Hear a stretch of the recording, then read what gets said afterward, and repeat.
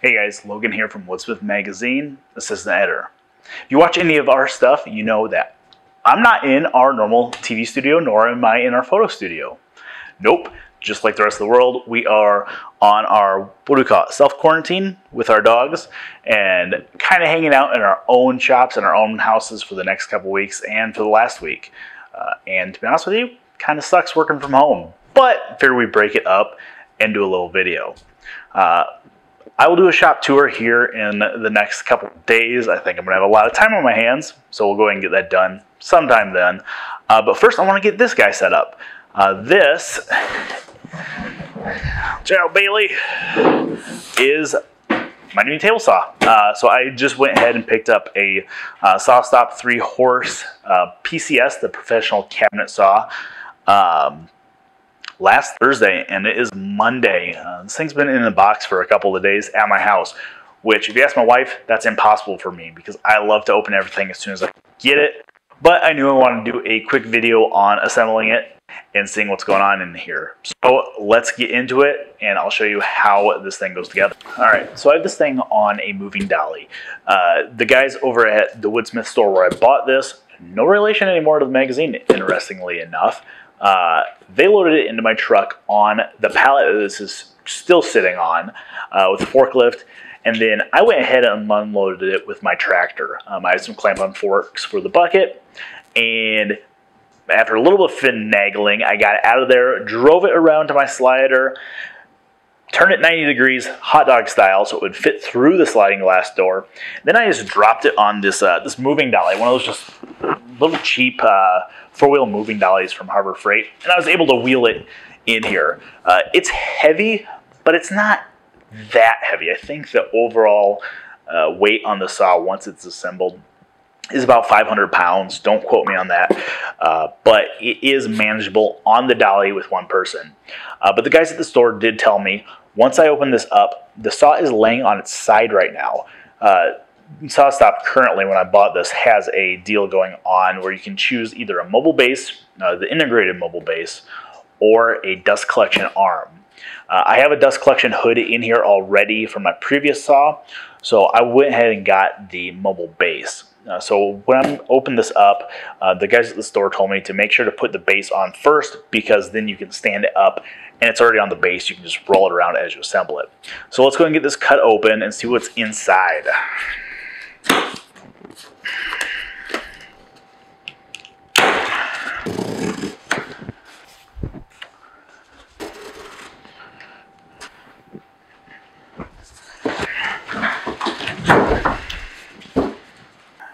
Okay, so right now the saw is on its side.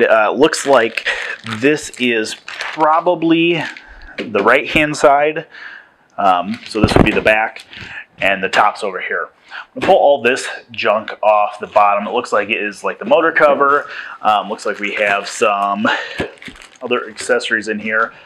Pull this all out so I can get that mobile base in place. But first, I'm gonna open the directions. All right, so all the hardware is labeled. That's super helpful. Then you're not really asking, what is that 5/8 inch bolt? Is this 5/8 inch or is it a 1/2 inch? Oh, those are cast iron. Ugh.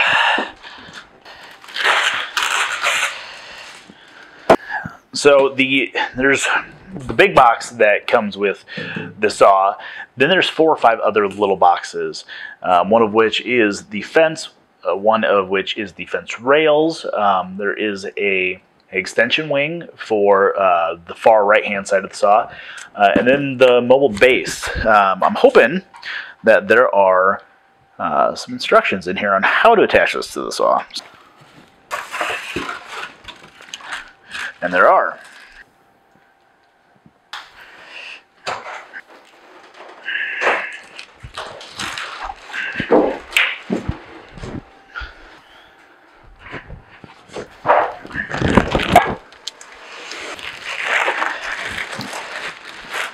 Look it, we got it.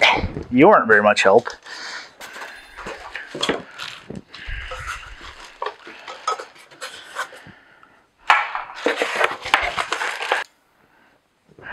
when you guys assemble something, you probably do what I do and just look at the pictures. Like, as an editor, I feel like you should read the words, or I should read the words, but I don't. I just look at the pictures.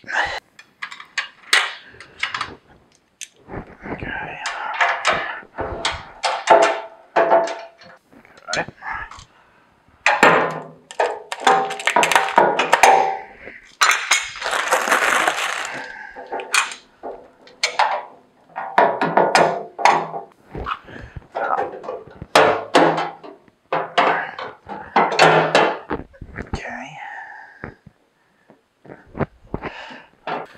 So we got a 3, 2,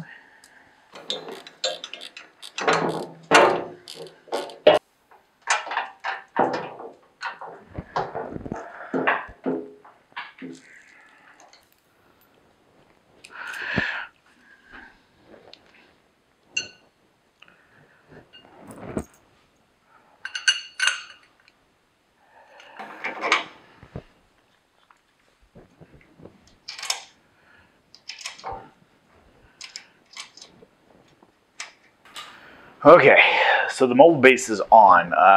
Basically, it's fairly simple. There's an axle, a couple of wheels, there's some linkages to a pair of pedals up front, and a pair of wheels in the back end, and these guys swivel.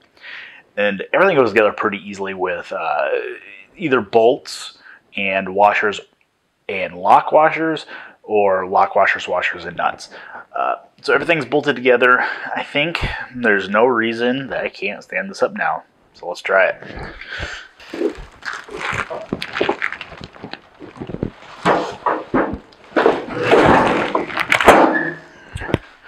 That's not how we do it. There we go.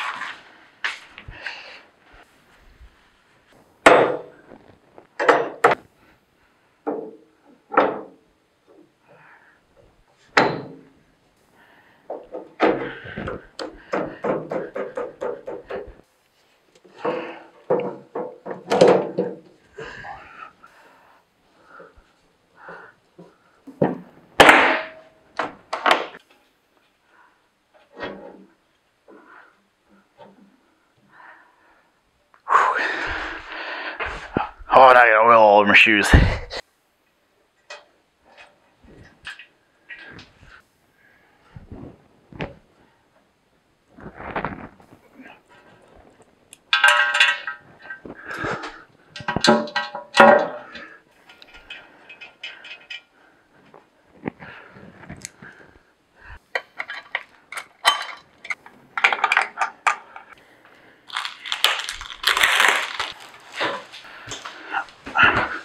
Alright, so there's 2 boxes in there. I have the box that has the extension wing surface, and then this box actually has the fence in it. I'm assuming the hardware's in here, so we'll open that guy.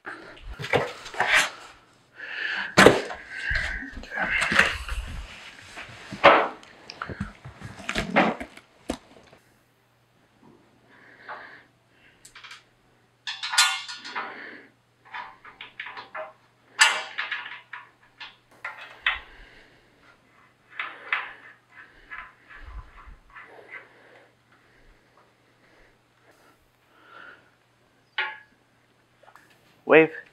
Wave. Alright, can you go play? Can you go play? Hulk. Her. Yep. Can you go play?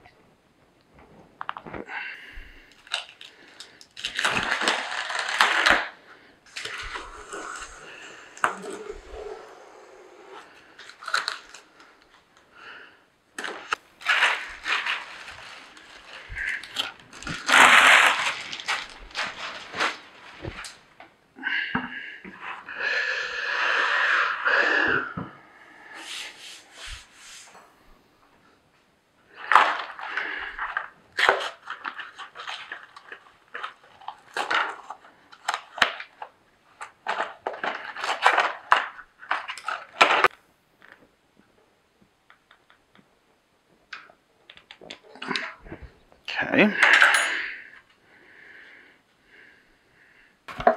This guy, I think, goes like that.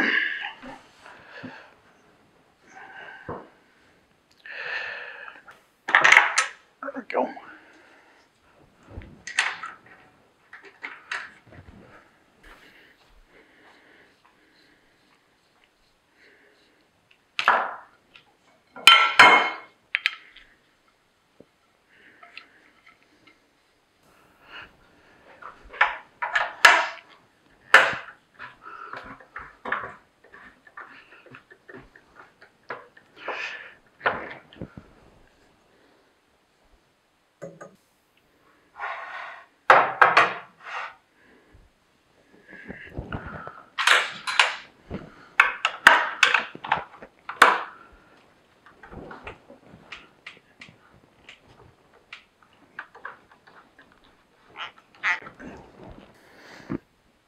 Pro tip, when you're leveling the extension wings on your table saw, don't have it sitting on the wheels because you'll be fighting it, and when you drop it down, it'll be perfect. So, lesson learned.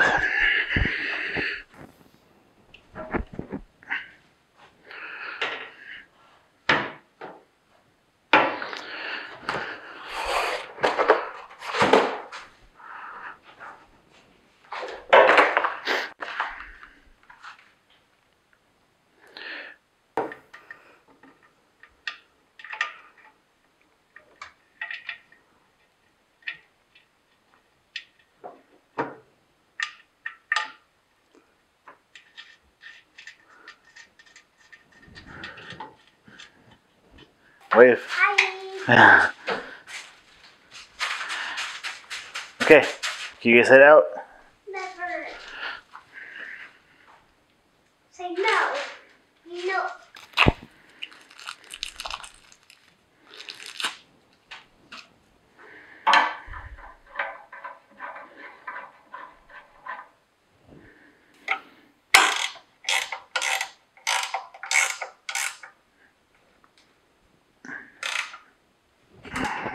Okay.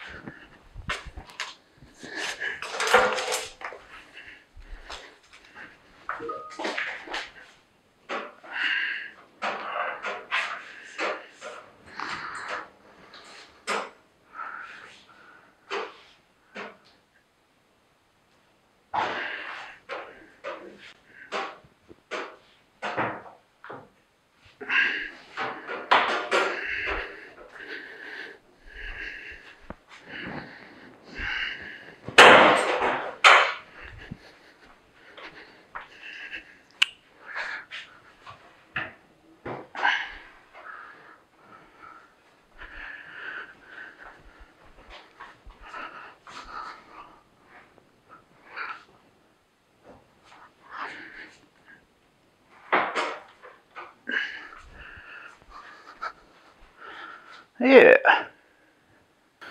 All right, so there we go.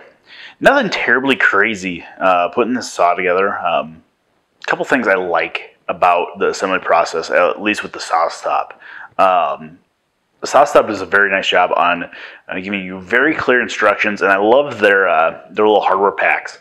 Everything's color coded. Everything's labeled. The only issue I had there is a couple of the washers had slipped through the package and were floating around with the other hardware. Not that big a deal.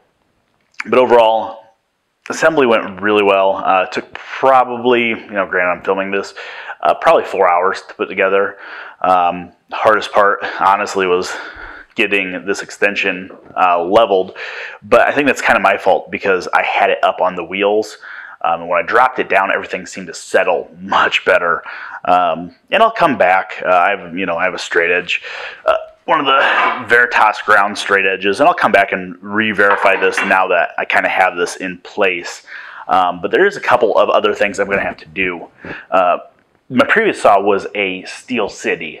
It was the 1 3/4 model, and it was fine.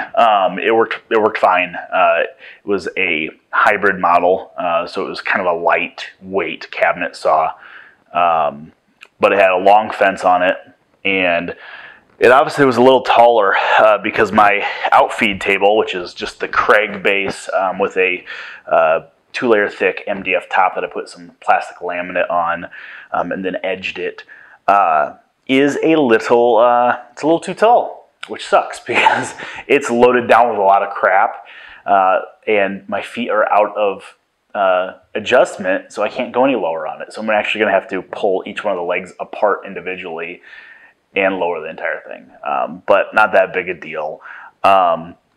Let's talk a little bit real quick why I decided on the SawStop. We use the SawStops in our magazine shop. A couple of years ago, probably going on 3 years ago, we had a small accident. You know, you can ask Dylan about that. Don't ask him to give you a thumbs up, but you can ask him about that. But we replaced them all with SawStops, and they're a very, very well-built saw. Aside from the safety features, they're a super nice saw. Now, the safety feature is probably one of the biggest reasons I bought the saw, and one of the biggest reasons, honestly, why my wife allowed me to buy the saw. Because, I mean, they are expensive. This is the 3-horse PCS. I think with the mobile base out the door with taxes, it was like $3,200. But because my shop is in my basement, you know, I'm sure you guys on this video saw my kids coming in and out of here. They're in here all the time. They know not to touch the tools, but they're getting to that age where they can do everything themselves, or at least so they think. So I'll keep the saw unplugged, but my son has shown more and more interest in coming into the shop with me, so I figured not a terrible investment.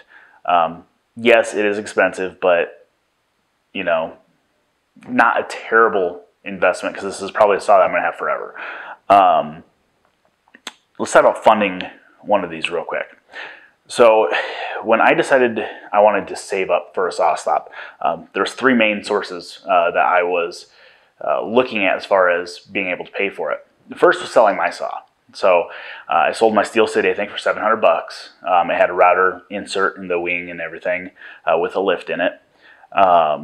So that was a large portion of it. Phil and myself both teach out at the Woodsmith store here in Des Moines, and I had some credit there from doing those seminars.